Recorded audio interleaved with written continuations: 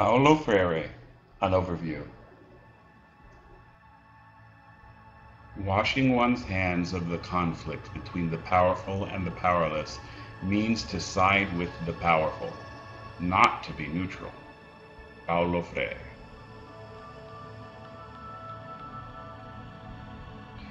Paulo Freire was born on September 19, 1921, in Recife, Pernambuco, Brazil. He was born into a middle-class family, but unfortunately the family was pushed into poverty by the Great Depression. As a result of growing up during this difficult time, Freire developed empathy for the poor. The family emerged from poverty gradually, and Freire was able to attend university. He studied law, philosophy, and the psychology of language.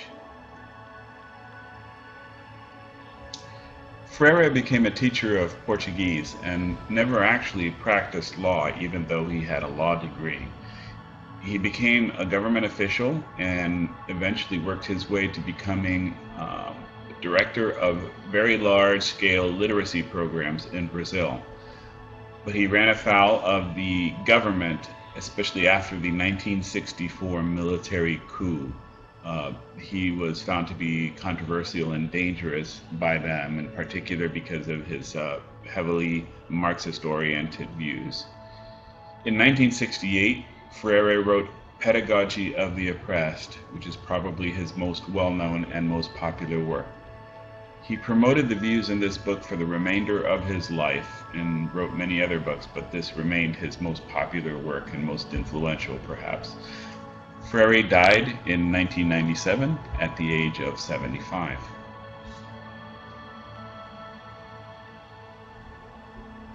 Several themes run through Pedagogy of the Oppressed.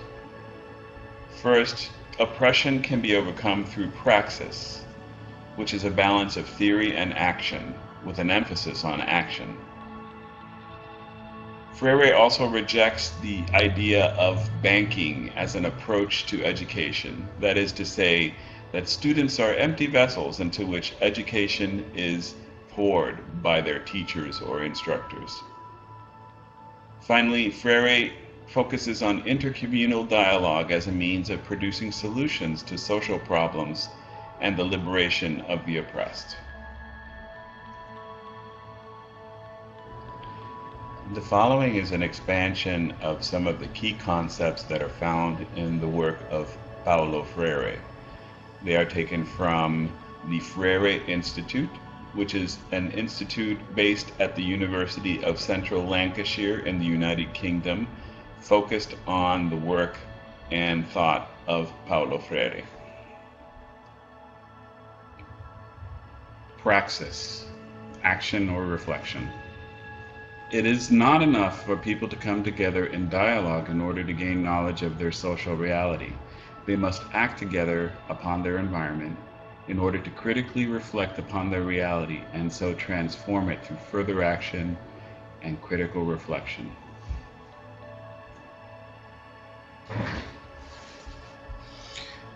Generative themes. An epoch is characterized by a complex of ideas, concepts, hopes, doubts, values, and challenges in dialectical interaction with their opposites, striving towards their fulfillment. The concrete representation of these constitute the themes of the epoch. For example, we may say that in our society some of these themes would include the power of bureaucratic control or the social exclusion of the elderly and disabled. In social analysis, these themes may be discovered in a concrete representation in which the opposite theme is also revealed. That is to say, each theme interacts with its opposite. And I would interject here that this, just from my readings in philosophy, is a very strong Hegelian kind of a concept of thesis, antithesis, and synthesis that is also found to be influential in Marxism and the concept of the class struggle.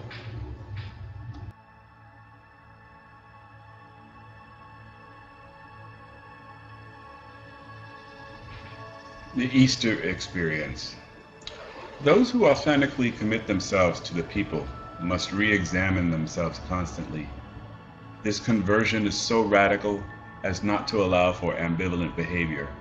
Conversion to the people requires a profound rebirth. Those who undergo it must take on a new form of existence. They can no longer remain as they were.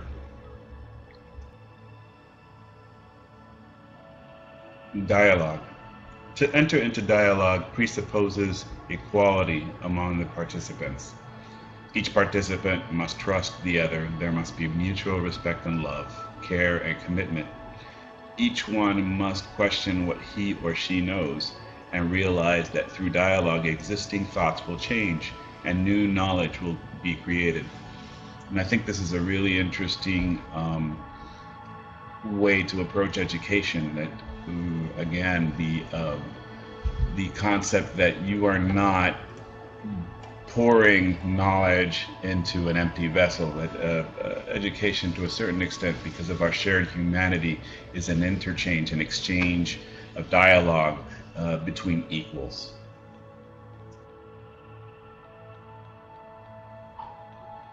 Conscientization. The process of developing a critical awareness of one's social reality through reflection and action. Action is fundamental because it is the process of changing the reality. Freire says that we all acquire social myths which have a dominant tendency. And so learning is a critical process which depends upon uncovering real problems and actual needs.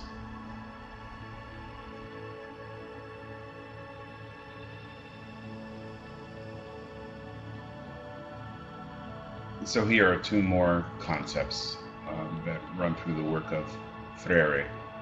Codification. This is a way of gathering information in order to build up a picture or codify around real situations and real people. Decodification is a process whereby the people in a group begin to identify with aspects of the situation until they feel themselves to be in the situation and so able to reflect critically upon its various aspects, thus gathering understanding. It's something like a photographer bringing a picture into focus.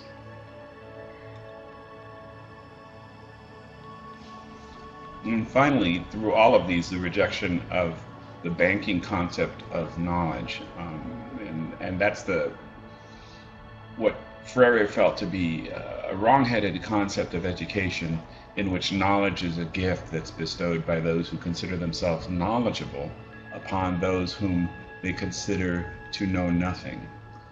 Really what you have in Freire is more of an egalitarian kind of journey that the educator undertakes with students, and it's a joint journey of discovery through dialogue, through exploration, and through revelation.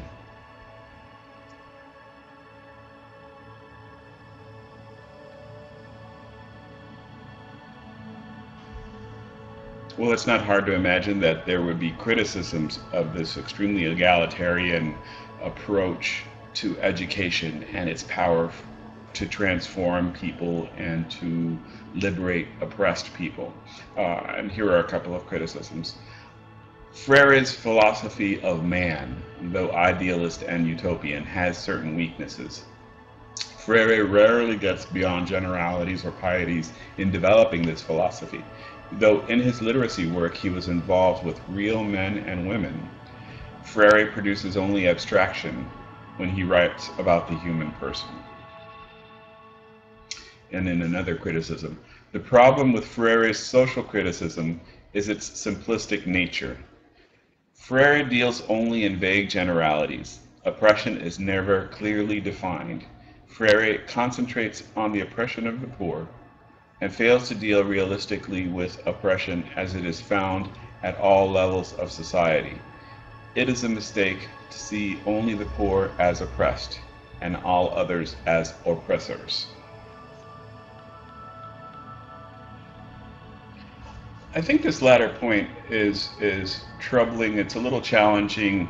On the one hand, it's one can identify with the sentiment there that to a certain extent we are all constrained by society, by norms, and we are forced into certain roles, and therefore it's not necessarily fair to say that only the poor are oppressed. On the other hand, um, a focus on the poor, and I think this was Freire's entire orientation and his point, is that you can liberate everyone if you are able to focus on the poor and their problems, because to improve the lot of everyone and to make it social mobility and the abundant gifts of society available to everyone improves everyone's life, improves society overall, and makes things better for everyone.